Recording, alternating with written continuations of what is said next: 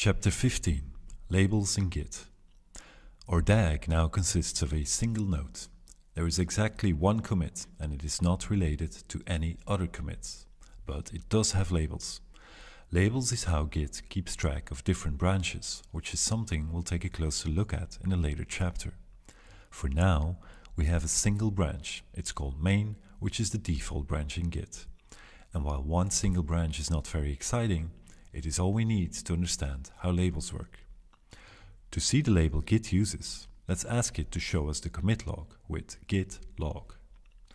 Apart from the metadata about the commits themselves, Git will also show the various labels we are currently using. If you look at the most recent commit ID, you will see that it's followed by information between brackets.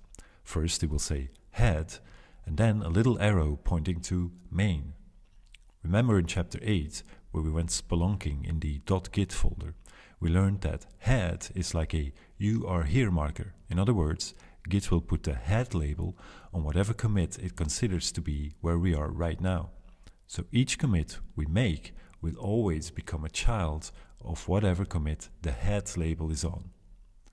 While git log is certainly the user-friendly way to retrieve this information, we can also figure out where head is pointing to by looking in the .git folder.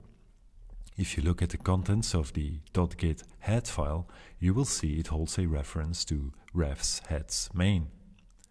If in turn you look into the .git ref heads main file, you will see that it holds the ID of our root commit. In other words, head points to ref heads main, which points to our commit. So Git knows that both the head label and the main label are both on this root commit. Why this matters will become clearer when we talk about branching.